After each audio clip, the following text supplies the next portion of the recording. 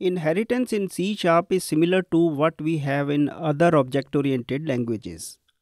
In this tutorial, we take a short example to get introduced to the syntax. We also learn about the protected and sealed keywords. Consider a class called area with two protected members for length and breadth. These members are accessible to the derived classes but not the external world because they have been marked as protected. Protected means that they are accessible to the derived classes, the same thing that we have in object-oriented terminology. The constructor accepts two arguments and saves the length and breadth. Then we have a method called print that prints the area of the figure. This has been marked virtual so that the derived classes can override it and define their own print methods.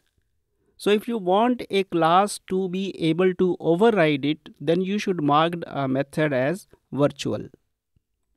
Immediately next, we have a class called volume that derives from area. This class adds a member called height because this is the basic purpose of inheritance, that you add something to that class.